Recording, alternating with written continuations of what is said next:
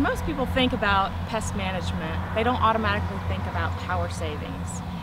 But one of the most foundational things that you can do when you're selecting plants in consideration of power savings is to choose pest-resistant plants.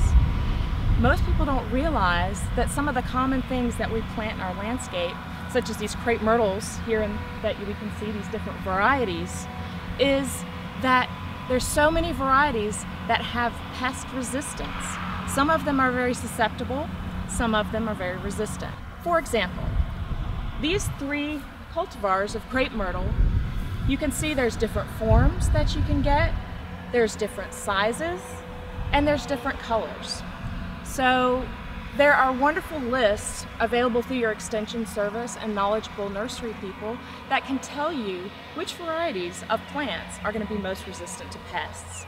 Crepe myrtles we usually think of as being bulletproof, but they can have aphids, diseases such as Cercospora leaf spot, powdery mildew, but some of them are wonderfully resistant and can give you the form and the beauty that you want for your landscape.